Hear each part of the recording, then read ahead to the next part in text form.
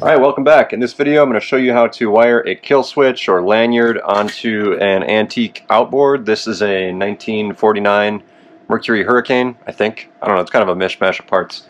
But what you're going to need to do is take off the flywheel, see one of my previous videos for that, and you're going to get a kill switch with 3 connections back here, one for each coil and a ground. One of those I just grounded to this motor plate. And then the other 2 I'm going to wire right up here, and I'll show you how I did that.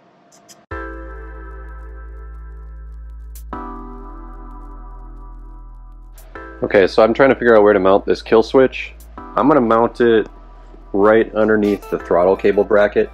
Reason being is it should just come straight forward and go to my throttle hand.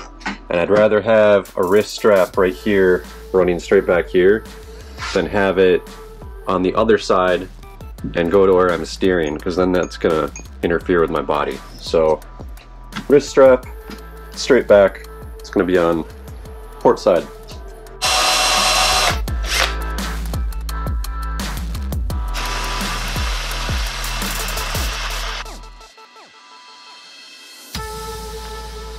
Now that this kill switch is mounted, it's time to wire it. There's 3 connections on the back. One of them needs to go to ground. The other 2 needs to go to, I'm guessing, a ring terminal there and a ring terminal there.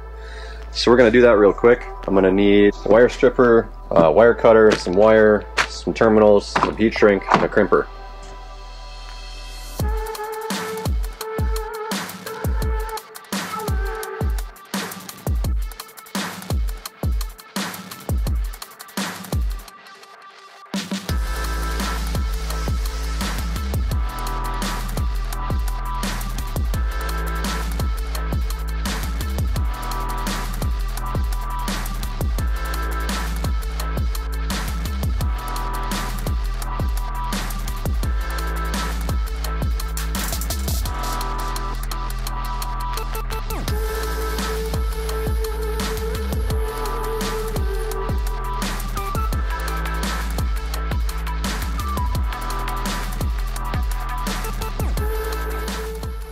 Alright, now that the kill switch is wired up, it's time to put everything back together and see if this thing works.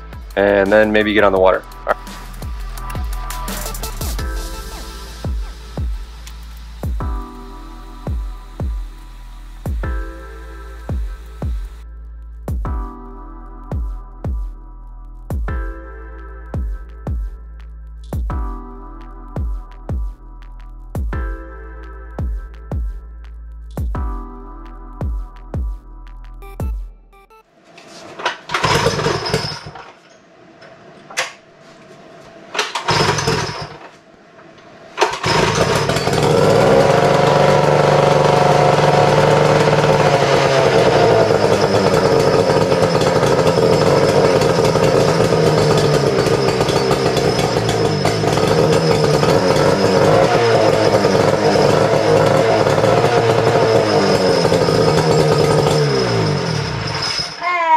Kill switch works.